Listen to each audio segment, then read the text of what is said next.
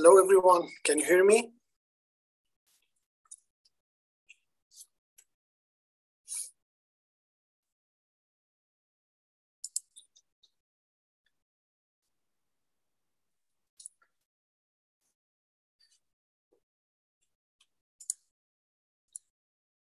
Okay.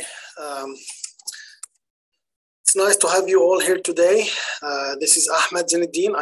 I'm the chairman of this poster session. And now we will do some checking for your equipment to check the sounds and the presentation. So I will call you in order to check everything. So first, please, Tai Wei Feng, please open your mic and camera. Okay. Is there any, did you hear my voice? Yeah, I can hear you. Please open your camera and rename yourself to your name, please.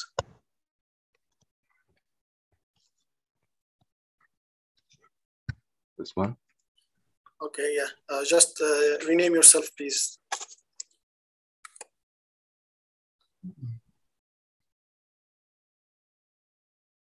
Oh, this one is my poster shows only. Yeah, we can see it. Thank you, thank you. The next one will be Nan T Nigoyan.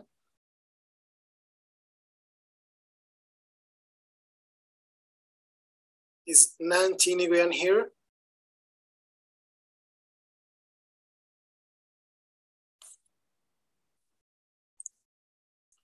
Okay, we'll move to the next one. Joshua Y Tan.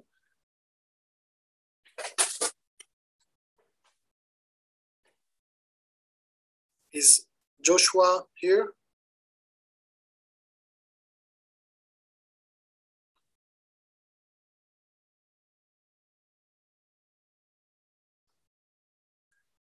You can stop sharing your screen, Tai Wei Feng, please. Seems like Josh was not here also. So the next one is Theo T Tran.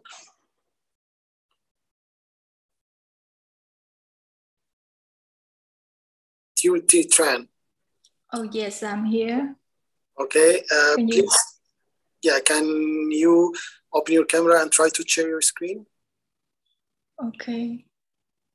Can you see me? Yeah, we can see you. Thank you. Sorry, I can't share my screen. Wait a moment, please. Tai Wei Feng, please stop sharing your screen.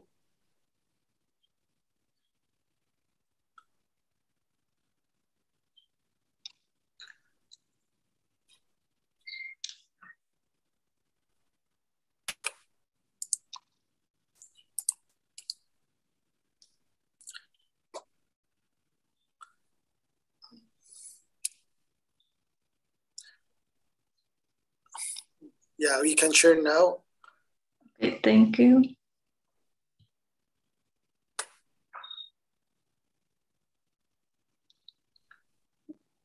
Do you see my screen? Yeah, we see. Thank you. Okay, thank you. The next presenter, Hang Tifi. I'm here. Please open your camera and try to share your screen. Okay.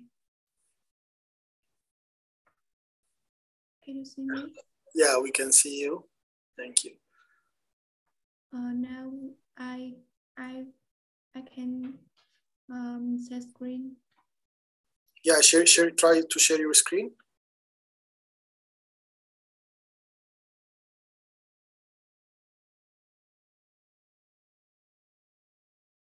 Okay. Okay. Thank you. We can share it. Thank you. Okay.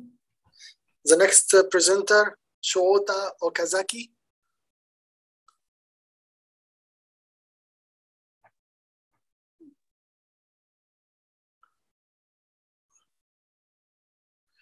Is the next presenter here, Shota Okazaki.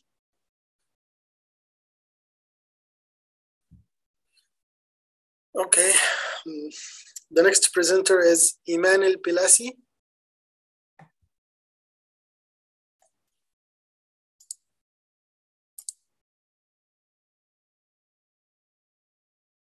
It seems that they are not here. Okay. The next presenter, Odontoya Dorj.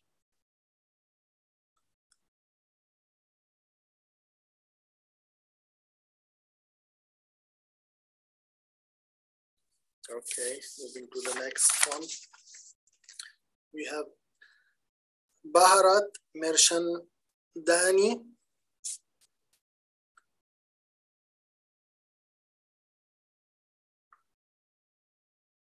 Okay. The last one, Howding. Is Howding here? Yeah.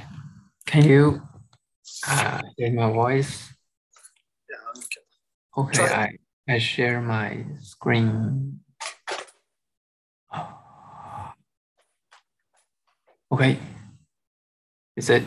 Yeah, okay. Oh, We can okay. see. Thank you. Thank you. Okay, a few minutes and we will start.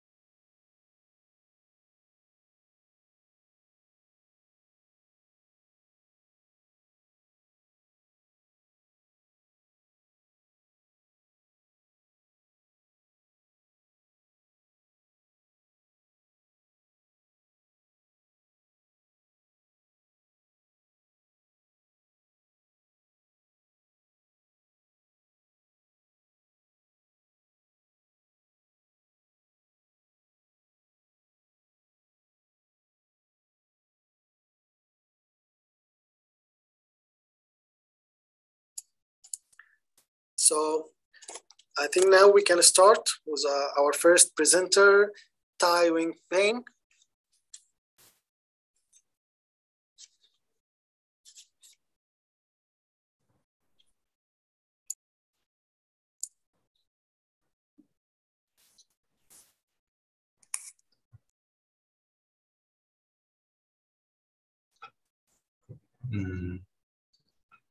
Hello, this is poster number 48. And our research is trying to evaluate the potential of beta-cyclodextrin as a nanosite carriers for the cation carriers, and also want to check the potential of the cyclodextrin as the drug carriers that could penetrate into the dentinal tubule. According to our previous studies, we already developed a novel strategy to carry the cation into the dentinal tubule as the occlusion agents. We developed some bioglass and mesopolysilicates.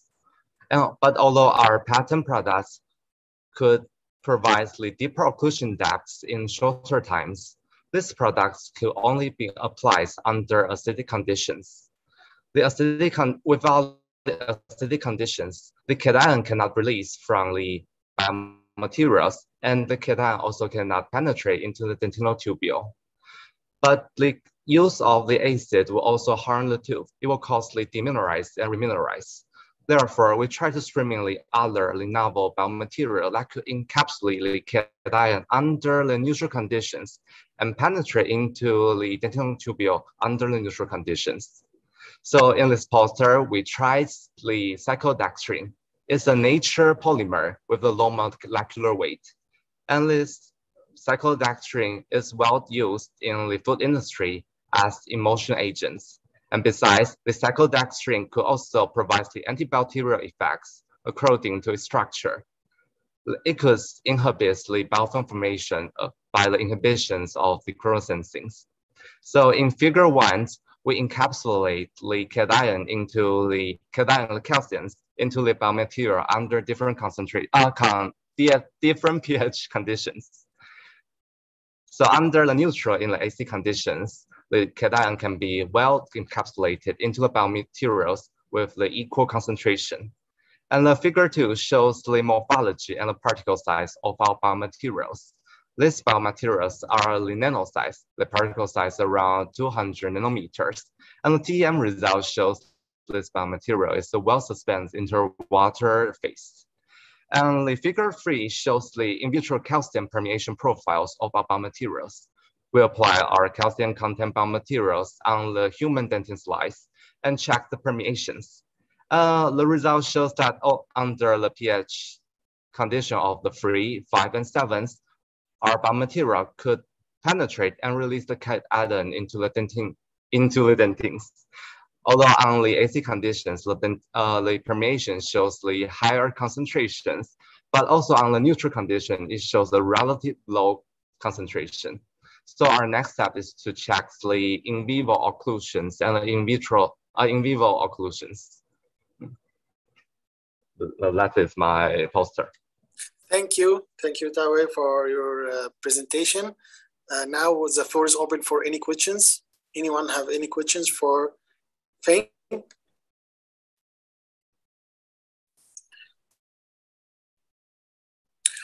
I have a question myself, Feng. Did you check the penetration depths of this material within the dentinal tubules?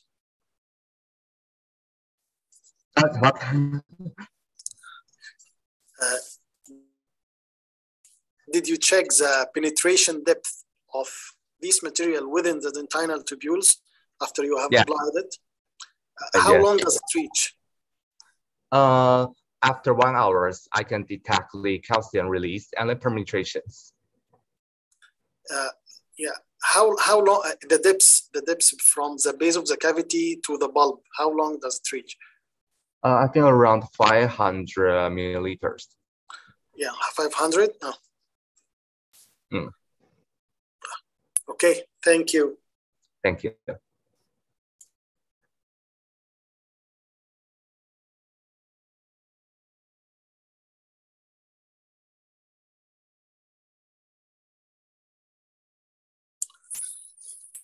Now we have here Nam Thi Nguyen from Ho Chi Minh City University. Yes. Can you hear me now? Yeah. Please open your camera and start. You have 3 minutes. Sorry, I start camera, but it's not on. Okay. You can go on. Yeah. Share your screen, please. Yeah. So my name is Nguyen Trúc Ngân and I'm from Vietnam. Today I want to present the poster with the topic Property of two endodontic fillers, an individual study. The chance of the teeth to completely heal and to be functional over time after endodontic treatment is more than 90%. So that dentists prefer to choose endodontic treatment rather than tooth extraction. There are four clinical conditions affect the endodontic outcome. First, preoperative absence of periapical radiolucency. Second, root filling extending to 1 millimeter within the radiographic apex. Third, root filling with no voice. For satisfactory coronal restoration, the root filling with no voice is essential since it helps reduce the infection. In order to gain better sealing ability, glutamate must be used with endodontic sealer. Resin-based sealer is considered as a standard for use in both clinical and treatments and study. Calcium silicate-based sealer is a new material that has well sealing ability. The aim of this study was evaluate and compare bore ratio of resin-based sealer with bore ratio of calcium silicate-based sealer in root canal during operation with glutamate. In this study, a slicing machine was used in order to horizontally section sample within 1 millimeter thickness every slice. All samples were photographed by a digital camera and stereo microscope. For the methodology, 30 segmented molar remolars after cleaning, they went through endodontic procedure, including purpose assessing and canal shaping.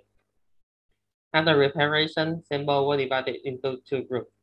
Group 1 teeth were operated with glutamate and AF plus sealer.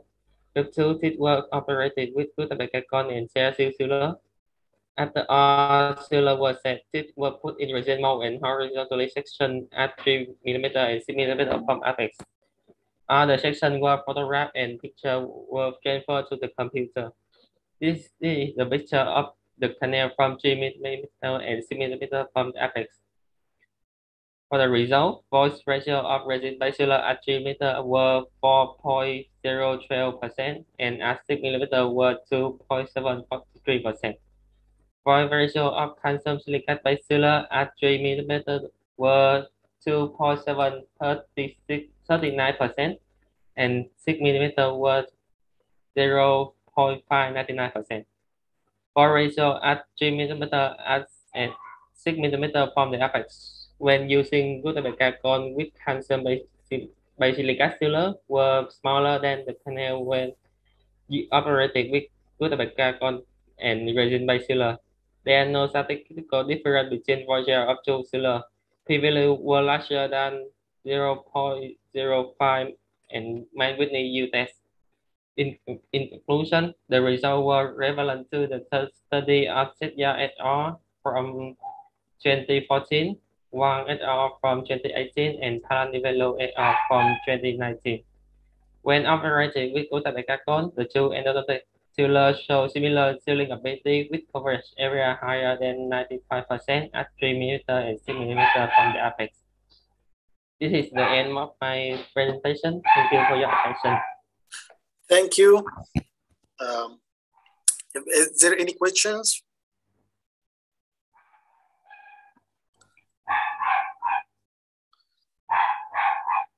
I have one question for you. Did you try to standardize the diameter of all the canals of the used teeth in this study? Yes, all the section was standardized at the apex and move up to each millimeter. Oh, okay, thank you. Now we are moving for the next presenter. We have Joshua Waitan from the National Dental Center, Singapore.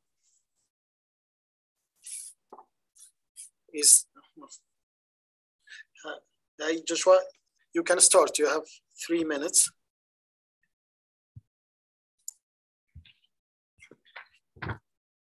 Hi, can everyone see my screen? Good afternoon. Thank you for tuning in to my poster presentation session. My name is Dr. Joshua Tan from Singapore. Today, I'd like to share with you about the accuracy of 3D printed crowns using a DLP printer.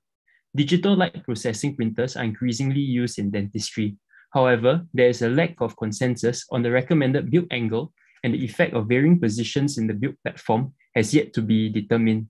This study aimed to investigate the effect of build angles and positions in the build platform on the accuracy of 3D printed single molar crowns using a DLP printer. The experiment is summarized in the flowchart.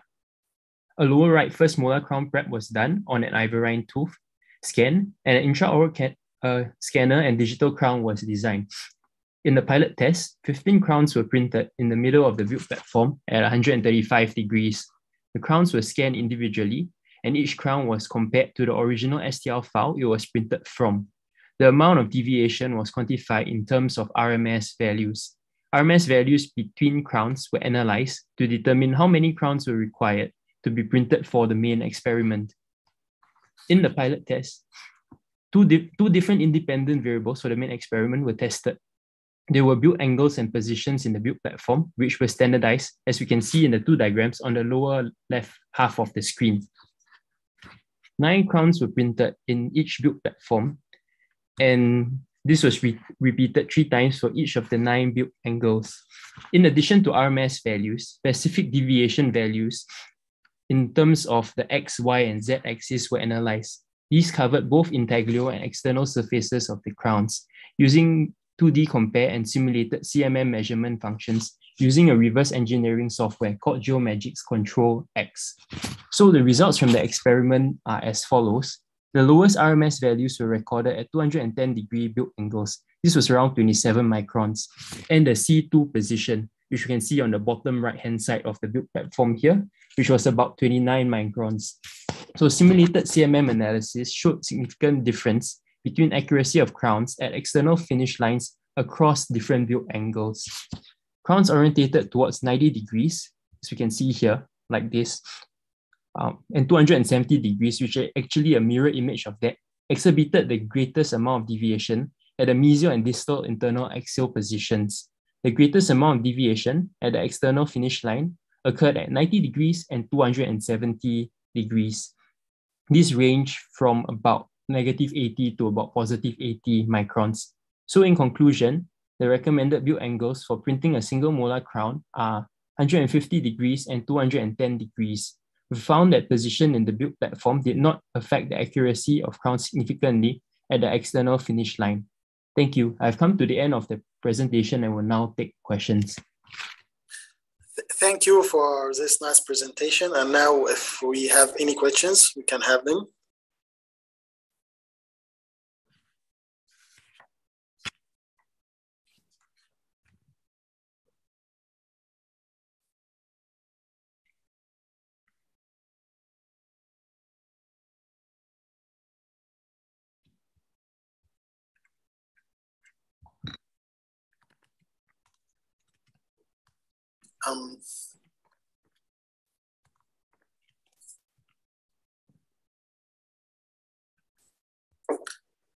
So is there any suggestions do you have for correcting this amount of error related to the 90 degrees and 270 degrees, right? Yeah. Yeah, so actually my suggestion would be not to print at these 2 build angles. So as this DLP printer, we have a diagram of it on the lower hand side of the screen. So actually this is the build platform, the blue thing that I'm pointing at, and it actually has a resin vat. So it's actually going upwards as the crown grows in size. So if we have 90-degree crown, right, there's actually a lot of resin that will get stuck at either the mesial or the distal aspect of it. So this is bad because the resin can't flow out. So we recommend actually tilting the crown a little bit off angle. So as it cures, right, the resin, which is pretty viscous, can actually flow out. So this would help to minimize the amount of error from, you know, the excess resin inside being cured. So we have a very tight margin, tight fit of the crown. If we print at 90 degrees, we have to like core out quite a lot. So that's not good. I wouldn't recommend doing that. Yeah. Okay, thank you. Thank you for that. Thank you. And now we have our next presenter, Theo T. Tran, from University of Medicine and Pharmacy at Ho Chi Minh City. Okay, can you see my screen? Yeah, we can see. You can start now. Thank you. Hello, everyone. My name is Tu Cheng. Today, on behalf of co-authors and our supervisor, I would like to present a study titled research and development of Vietnamese Bifors. So firstly, as you know, maximum Bifor is an important parameter to evaluate the functional status of the masticatory system and the effectiveness of dental restorations. So this work presented the fabrication and development of a novel, affordable, and accurate Bifors meter and its application in measuring Vietnamese young adults' maximum Bifors. Our study was conducted in two phases.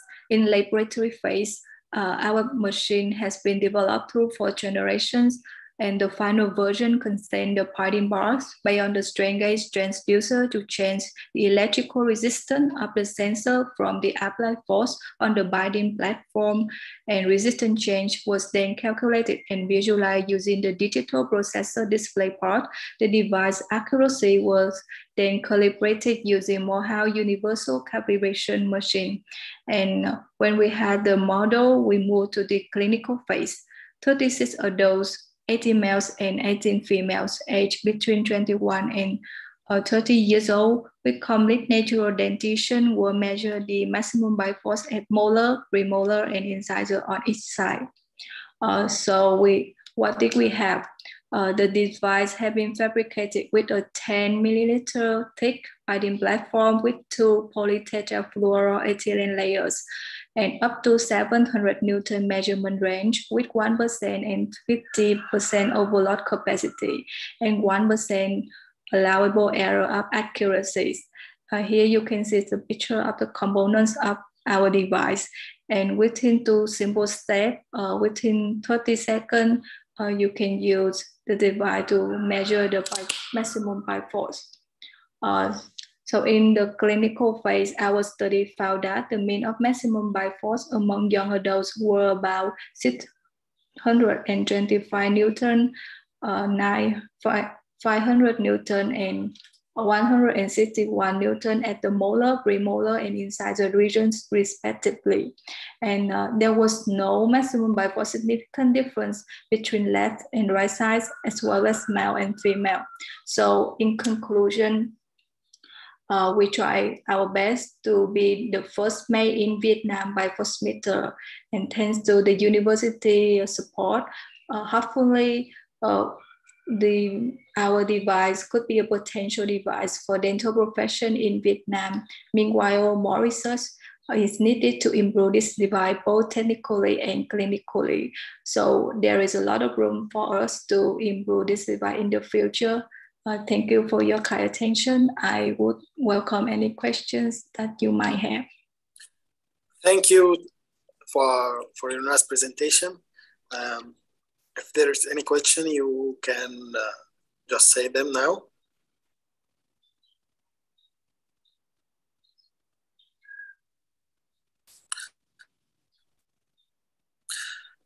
I want to ask you, did you compare this device to any other devices that used for the same purpose? Okay, of course.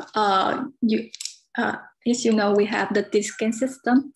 So we combine the property of the measure, the maximum Bifors. Our device had a price about 900 USD compared to the T-scan system is from 10,000 to 90,000 USD.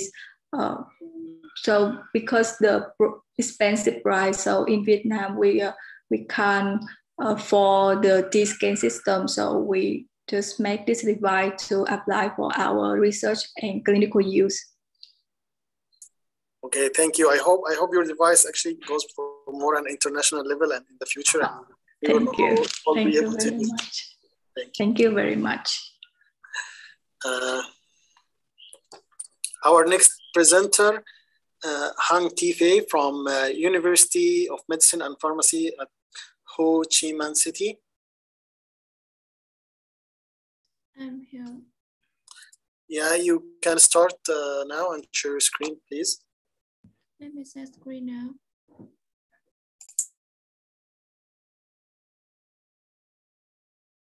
Okay. Can you see my presentation?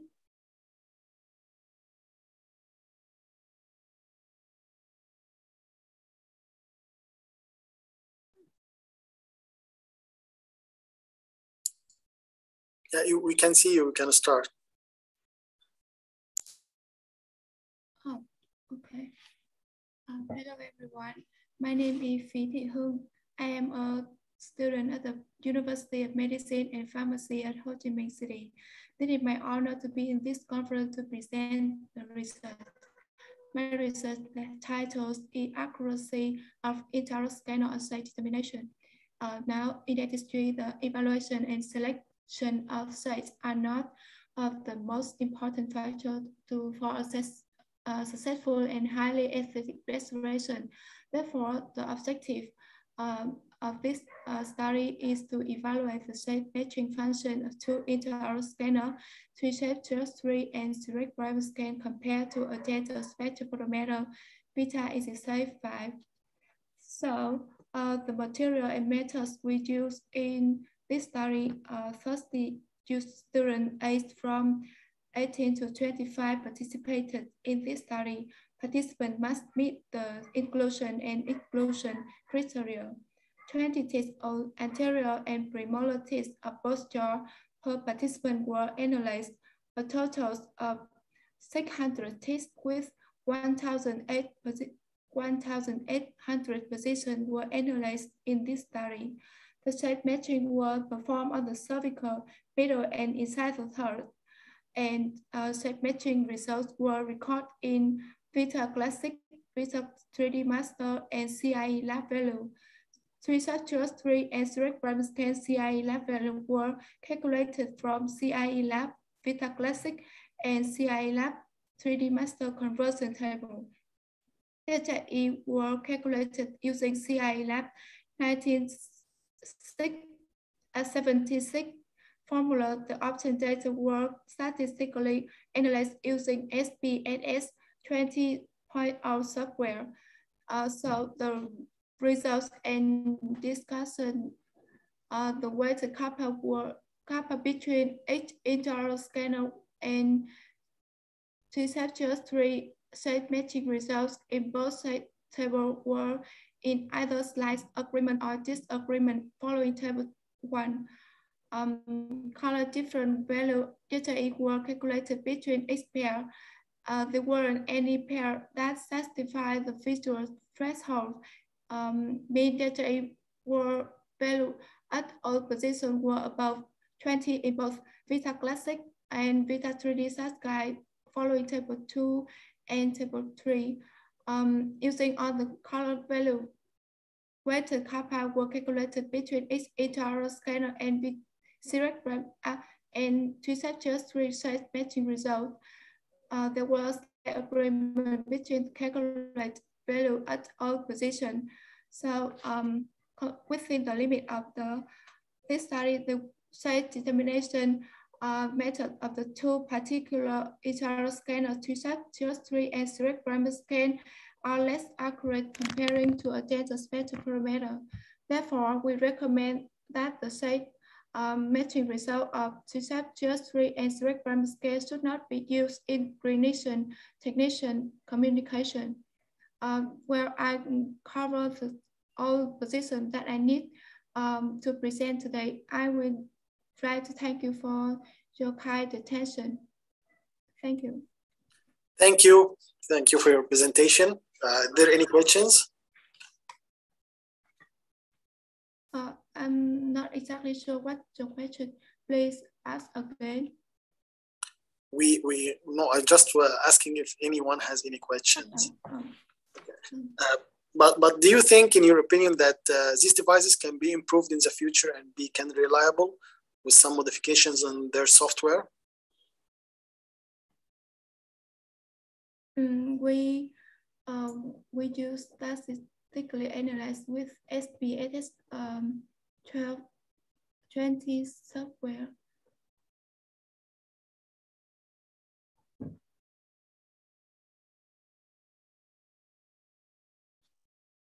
So I think it might be best if you ask me after meeting. Thank you. Okay, thank you. Thank you. Our next presenter, Chaota Okazaki from Hiroshima University.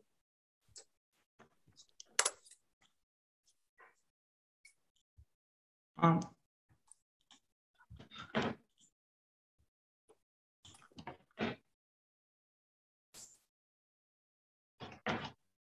you hear my presentation?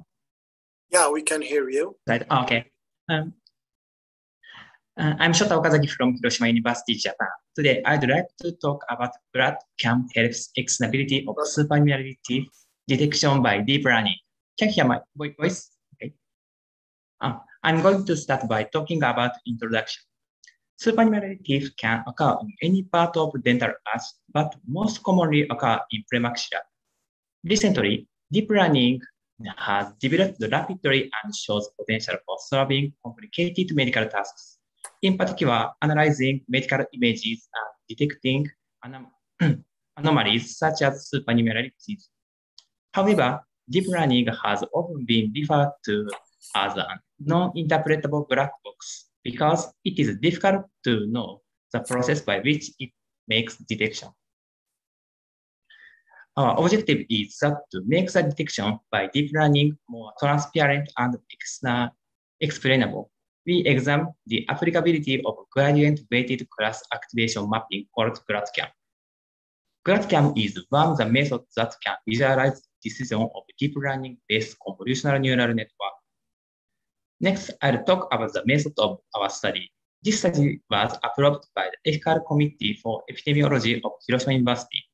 The total of 220 panoramic radiograph images were validated and diagnosed by 2 expert pediatric dentists with supernumeraries as case group or no anomalies as control group. The number of case group images 120 and that of control group images 100. The supernumeraries contained in the dataset were located in the region from maxillary midline to the incisors. To avoid deviation in the dataset used to train model, a 5-fold cross-validation method was employed. The dataset were randomly split into 5 groups. One group, 20% of the whole dataset, were used as test dataset, while the remaining 4 groups were used as training dataset. Using the dataset, we trained 3 deep learning algorithms called AlexNet, WGG16, and Inception V3. The diagnostic accuracy, precision, recall, F1 score, and area under the curve were calculated for evaluating diagnostic performance of the algorithms.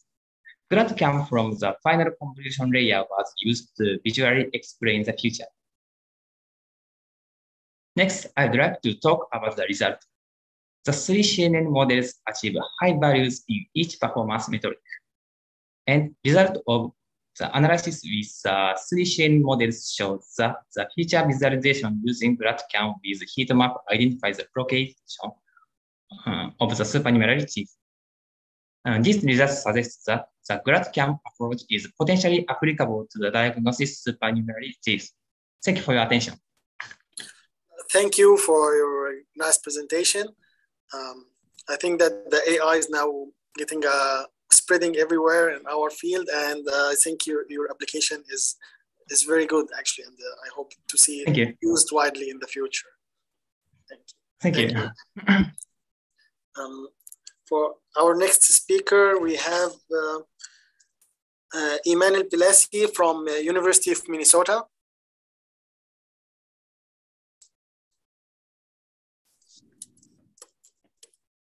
Hello. Hello. Can you see my screen? No, you can. You still didn't share your screen. Okay, I shared my screen. Yeah, now we can see you. Okay. Okay, you can start. Okay. Good evening, everyone. My name is Iman. I am a research scholar at the University of Minnesota. The title of my presentation is Carries Around Restorations and Marginal Adaptation of Ion-Releasing Materials versus Resin Composite, a systematic review and meta-analysis of randomized clinical trials. Despite significant improvements in the resin composite formulation, the clinical problems of technique sensitivity, polymerization shrinkage, and lack of antibacterial properties remain the same, with secondary caries and bulk fracture remaining as the primary reasons of failure. The complexity of caries-around restorations arises from its multifactorial origin, combining the pathological pathway of primary carious lesions with the influence of different restorative material characteristics and formulations. Therefore, the aim of the systematic review and meta-analysis is to answer the following questions. Is there a difference in the incidence of caries-around restorations and marginal adaptation in iron-releasing restorations versus resin composites? Our electronic databases were searched via PubMed and Scopus. Gray literature was searched using Open Gray database and IADR abstracts from 2010 to 2020. The PICO question was as follows: population patients with permanent dentition, intervention, iron-releasing restorations, comparison, a resin composite restoration with no specified adhesive system. Outcomes were secondary caries and marginal adaptation. Risk of bias was analyzed using Cochrane risk of bias tool, and the quality of evidence was assessed using the grading of recommendation assessment, development, and evaluation criteria, long for grades. 22 studies met the inclusion criteria, and 10 studies were included in the meta-analysis with subgroups based on 3 follow-up periods: 1 year, 18 months to 2 years, and 3 years. The iron-releasing materials that were used in this systematic review were Compomer and GIC. There was no incidence of secondary caries in all follow-up periods for Compomer, therefore no meta-analysis was conducted. As for GIC, the results of the meta-analysis showed no significant difference between the incidence of secondary caries in GIC versus resin composites. The short follow-up period, as for the discussion and conclusion, the short follow-up period might have contributed to the overall low number of events. Findings of in vitro studies about the reduced incidence of secondary caries and iron-releasing restorations is not consistent with the outcomes of clinical trials. Furthermore, the detection methods and criteria of evaluation might have played a role in reporting secondary caries. Patient factors could be more influential than the choice of materials. Within the limitation of this work, we can conclude that secondary caries is not dependent on the iron-releasing capability of the restorative material. Thank you. Thank you for your presentation. And I would like to comment on the conclusion here. So I think we can interpret it into another words, like it depended on the mechanical properties of the material, not its chemical composition, actually to prevent the occurrence of new carious lesions. Yes, and it's also in the systematic review, it's a multifactorial process that is not primarily dependent on the iron-releasing capability. Also, there are patient factors, operative factors. Yeah. Okay. Did any one of the studies try to measure any gap formations after the application of the materials? No, actually, the studies were clinical trials. So the clinical trials were using either the FDI criteria or the USPHS criteria. So there was no direct correlation. They were not measuring a direct correlation between the presence of gaps and the incidence of secondary caries. Okay. Are there any questions? Any other questions?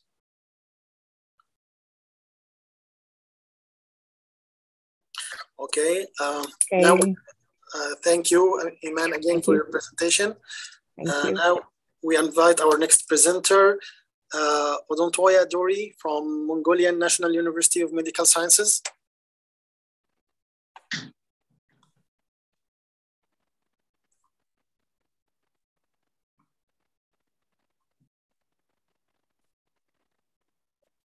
Yeah, can you see my screen? Yeah, we can see your screen. You can start now. Okay. Good afternoon, everyone. I am Odontoya Dori, my PhD candidate at the Taipei Medical University, Taiwan. I'm going to talk about the effect of opposing structure on marginal bone loss around non-supported dental implants. As we can know, the previous publication, various opposing structure has been linked with changes in marginal bone levels around dental implants. And a retrospective study that reported that the bone gain around implants that were opposing natural teeth were observed, while increased bone level was observed when implants opposed by implant-supported restorations. On the other hand, a clinical study noted that increased bone loss around implants that were opposing with natural teeth, as well as implant-supported restorations. However, implants opposing removable dentures showed less bone loss as compared to above-mentioned restorations. So in our study, we like to see the effect of different opposite structure on marginal bone level around non-submerged dental implants. So in this study, we included a complete denture, fixed partial denture, and removable partial denture as opposing structures. Marginal bone levels were measured on the digital periapical radiographs at the medial and distal aspects of the implants. And a paired t-test and as well as independent t-tests were used to examine the variables between and within the group. And overall, marginal bone levels were 0.8 millimeter at the baseline and increased to 1.01 millimeter after 12 months. It was statistically significant. Also, mean marginal bone levels for FBD were increased after the 12-month observation. It was also statistically significant. And marginal bone levels between complete denture and fixed partial prosthesis were differed significantly at baseline, and it was statistically significant. And also marginal bone levels between fixed partial denture and removable partial denture were differed at baseline as well as at 12 months after prosthetic delivery. And also we compared the change in marginal bone level from the baseline to the 12th month were not significant in all opposing structures of the implants. However, there were the bone gain in implants opposite removable partial denture was observed in our study. So within the limitation of the study, it can be concluded that the bone loss was greater if non-submerged dental implants were opposed by complete dentures and fixed partial dentures. Marginal bone level gain were observed if non-submerged dental implants were opposed by removable partial denture after 12 months observation. And thank you so much for your kind attention. Thank you for your presentation. And now if anyone have any questions, please come forward.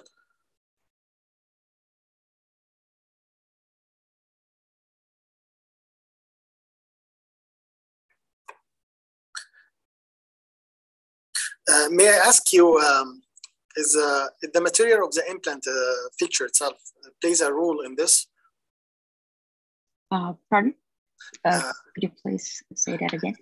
Is the material of the implant itself, the fixture, the material it's made of, and if there's any surface pre-treatment for it, play a role in this? I see. In this the study, we did not include the surface treatment, but this is the ITI Straumann implant, and so it is the surface treatment. The SLA treated, but in the future we would like to see the comparison with the other dental implant design.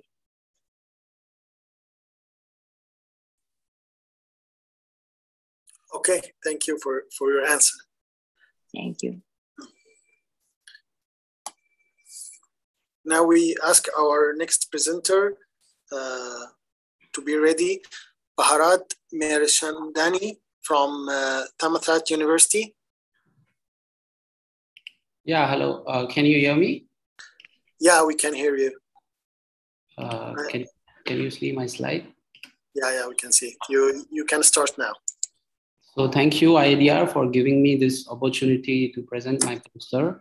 Good afternoon, everyone. Today I would like to present our in vitro study, which was done to evaluate the effect of aging on surface roughness, tensile bond strength, and viscoelastic behavior of two materials which we use at our department: a dynamic impression liner and peri-resin 2. These are two materials which we frequently use at our department. DIL, or dynamic impression liner, is a tissue conditioner which acts as a tissue conditioner first and then automatically begins self-curing after a week of patient's wear, so that patient feels comfortable and painless.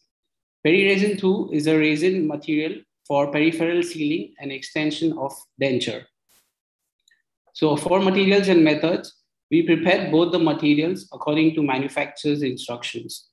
The sample specimens were divided into 3 groups, n is equal to 5, according to the accelerated aging cycles of 0, 1000, and 2000 thermal cycles.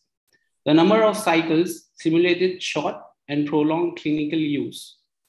The thermocycling was performed for 30 seconds with alternated baths in water at 5 degrees and 55 degrees Celsius.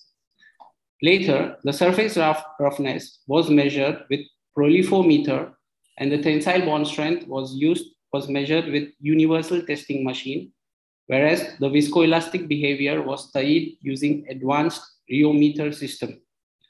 The average and the standard deviations were calculated for each groups, and the results were submitted to independent t-test and one-way ANOVA test.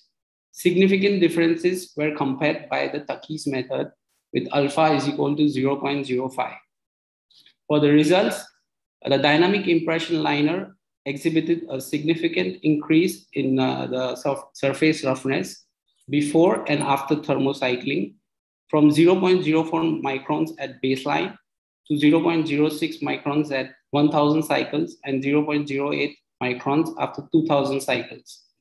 The peri-resin 2 also showed an increase in roughness from 0.022 microns to 0.029 microns.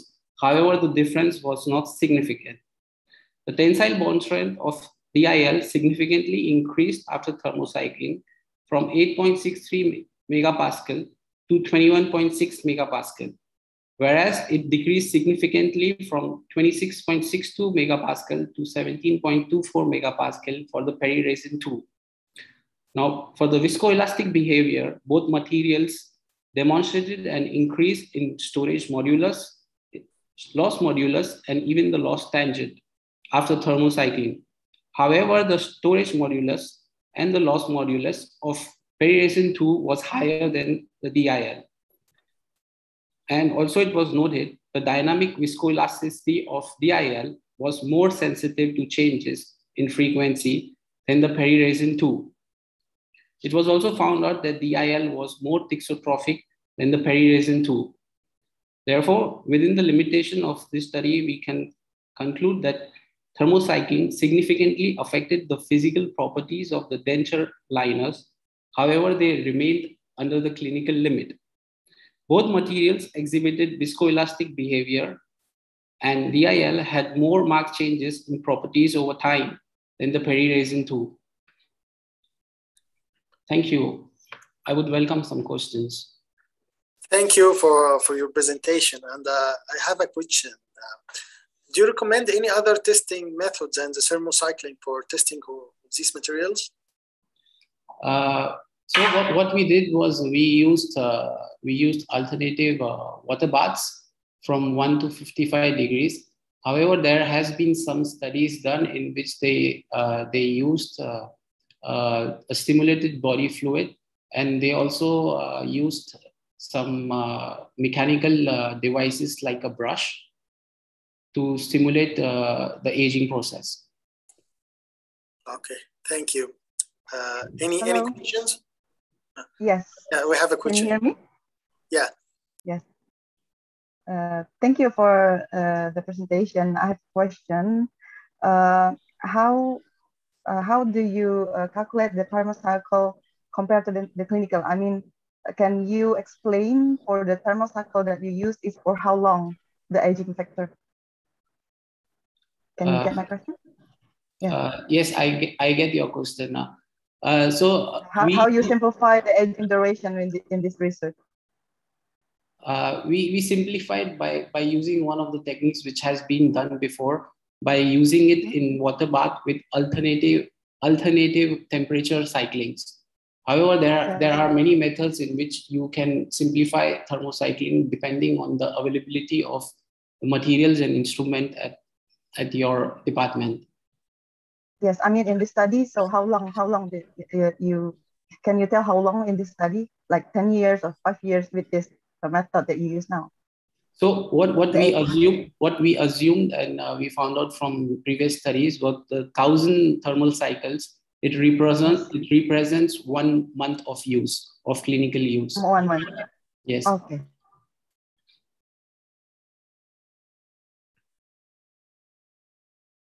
Thank you. Thank you for your question.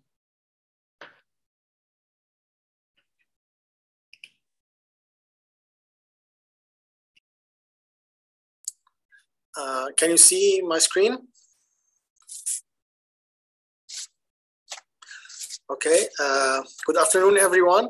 I'm Ahmed Zainuddin from the University of Hong Kong. And today's poster title is Effect of Silver Diamine Fluoride on Vital Dental Bulb, a Systematic Review. Silver diamine fluoride is a non-invasive treatment that is widely used for the management of dental caries. As a topical fluoride solution, it contains a high concentration of fluoride and silver ions. The application of SDF onto moderately cavitated caries or more advanced deep caries could induce a response from the dental bulb complex of the teeth. However, the effects of SDF on vital dental bulb are not clear. The aim of this review was to evaluate the dental bulb response to SDF when applied as a capping agent, either direct or indirect. The review was conducted according to the PRISMA guidelines. It includes in vitro and in vivo studies that assist the dental bulb responses to silver diamine fluoride using histological and immunohistochemical approaches. The literature research was performed in 4 databases to identify the eligible studies, and you can see the search process in the figure here. The results of the included studies were assessed using at least one of the following outcome measures. First one was biocompatibility. The indirect application of SDF resulted in an increased cellular activity of the odontoplast layer beneath it, which was marked by the incremental line of Owen, while the direct application, even in a diluted concentration, resulted in pulp necrosis and increased cellular viability. Second outcome was the inflammation. The inflammatory response to indirect application of SDF ranged from mild to none, while direct application resulted in a suppurative inflammation, cellular infiltration, and hyperemia. The third outcome was odontogenesis. Tertiary dentin formation was observed in all of the teeth where SDF was indirectly applied. However, the thickness and the quality of the formed dentin was not mentioned. In addition, cuboidal odontoplasts with dense isophilic nuclei were found entrapped within the newly formed tertiary dentin, and this can be considered as a result of the rapid deposition of the tertiary dentin. The fourth outcome is silver penetration. None of the included studies reported the penetration of silver ions into the pulp chamber after indirect SDF application. However, silver deposits were found to penetrate to the dentinal tubules, reaching a depth of 1 millimeter. The last outcome is bactericidal effect. Bacteria were not found inside the bulb chamber after indirect application of SDF, and dead microorganisms were found within the dentinal tubules close to the bulb, marking the strong antibacterial effect of SDF. Conclusion: the indirect application of SDF as a capping agent is safe, and it increases the cellular activity leading to tertiary dentin formation, while direct SDF application is not recommended as it causes pulp severe inflammation and bulbal necrosis. For the future directions, studies with robust designs and precise quantitative and qualitative tests are required to gain a deeper understanding of the biological effects of SDF on dental bulb. Thank you, everyone. If there's any question, please feel free to ask.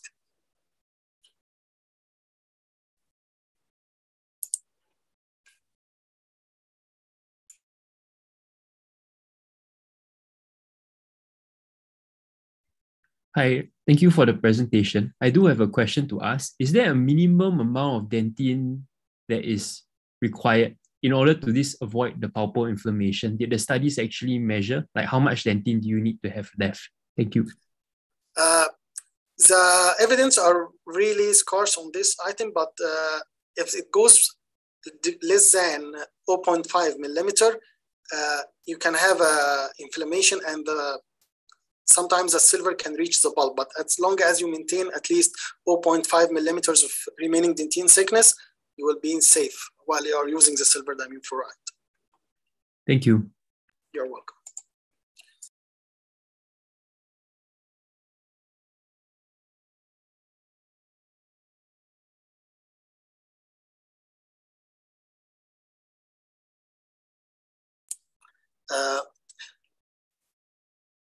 Yeah, we have Hao Ding. Yeah. How can you hear me? Yeah, we can hear you. We can start. Okay, so hello, good afternoon, everyone. My name is Hao Ding from the University of Hong Kong, and today I will share with you about my research, which will be the dental crown design by an artificial intelligence method. So computer-aided design and manufacturing has been advocated to improve the traditional workflow for dental crown design. However, it encounters problems such as lack of accuracy and expensive and still need experienced people to operate. So a fully automatic algorithm for dental crown design by utilizing AI technology was presented in this study. So we composed a 3D generative adversarial network, 3D GAN, in this study. Because of the time limit, I won't go into details about the algorithm.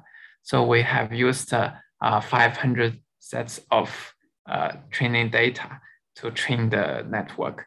The adjacent teeth were used as the input, and the crown can be generated based on the given information. And here are some of the results.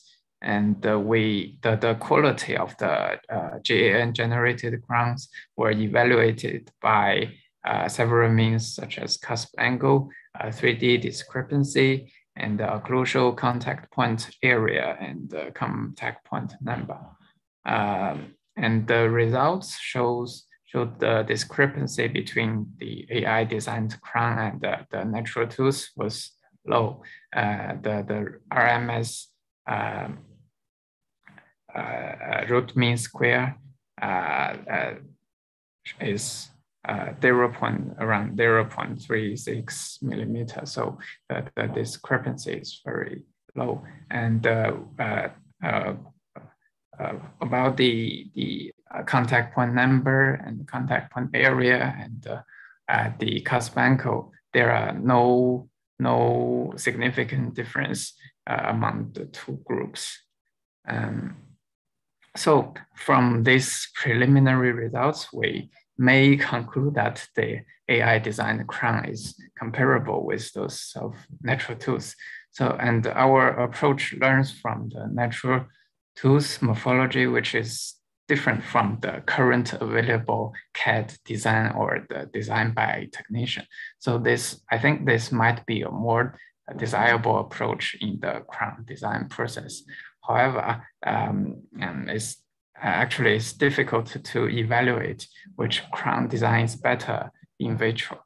The clinical trial is the way to evaluate which design is really better. So our next step would be the clinical trial on this new design method. So this is my sharing. Any questions? Thank you for your presentation. Thank you. I have one question. Can this process be used to design a longer span bridge, or now just for single crowns? Now just for a single crown, but yeah. Okay, thank you. Are there any questions? Yes, I do have. Is it novel, the program to design the dental crown, or by the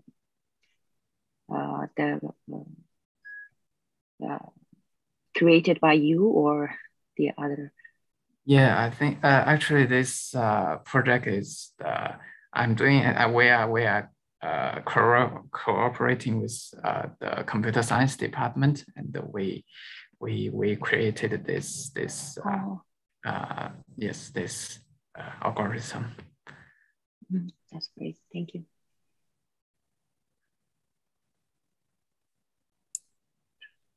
Any more questions? If we still have time for one more question. Yeah, one more question. Okay, so thank you for the very nice presentation, very interesting, tidy, and timely in this digital era. Mm-hmm. So from this study, how will you expand this research? Because it's also difficult, right, to make the AI working, because to make one photo, as far as my understanding, we need a lot of like 10,000 photos to make the AI can work. So how can you reach this result now? Yes, well, we collected around 500 or 600 samples from the healthy people, from the bachelor students in our faculty, and there are currently the samples are enough for our algorithm, but I think more samples will be better. I think yes, we will still need to collect more cases. Yes, more photos to make it more precise, right? Yeah. Okay, thank you. Very nice study. Thank you. Thank you. Thank you all for your participation today. I wish everyone good luck if you're competing for any prizes with your presentation. And this will conclude our session today for this poster. Thank you all again.